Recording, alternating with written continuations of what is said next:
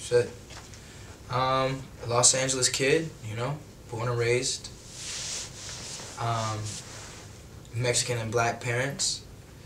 I fell in love with music when I was, you know, actually well before I can remember, and it's all I've ever wanted to do. So here we are. Nice. Yeah. The first time I heard "All I Want Is You" on the radio, I feel like I was either home. I feel like I was. It's so weird. These memories kind of run into each other.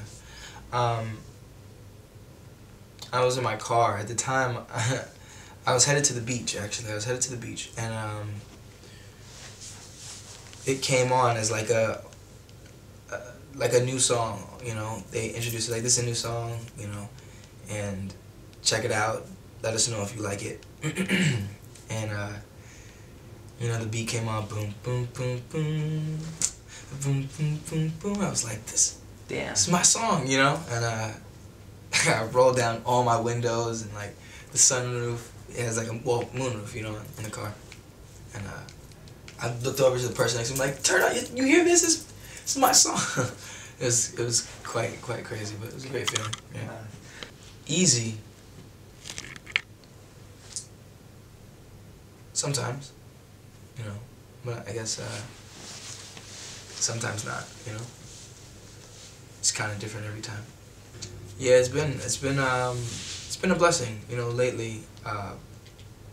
You know, other artists wanting to work, you know, it's really cool. You know, you spend your growing up, and these are artists that you grew up with, listening to, you know, so it's cool to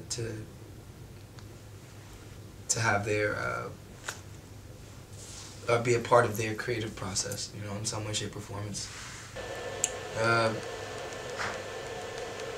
I don't know if it was a defining moment, or it was everything suddenly, you know, I had this idea. In all honesty, the song, the title track for Kaleidoscope Dream,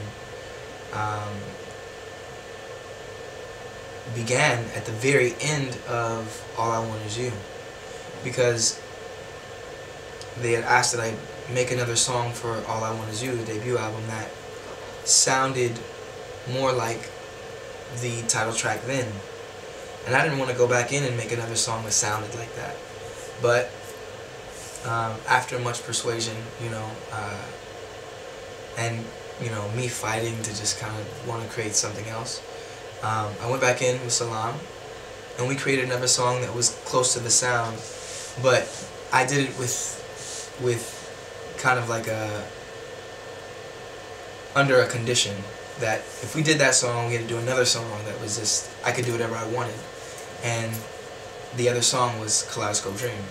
I'll be honest with you, man, I don't really know, I don't recall, you know, how the song really came about. I remember getting on a plane, you know, missing my girlfriend, and on the plane hearing these chords, and I just kept hearing the chords. I fell asleep on the plane and woke up and the chord is still in my head. So I went home and I spent some time with my girlfriend for a couple of hours, and then I went straight to, you know, laying these chords that I've been hearing. So I laid the chords, and then I laid the drums. And then 2 hours later, I'm in my car, listening to this song. Play it again, and again, and again, and again, and again, and again. And I'm just listening. I'm like, man, this song is special. There's something special about the song. And I was like, how crazy would it be to hear the song on the radio one day? And I was like,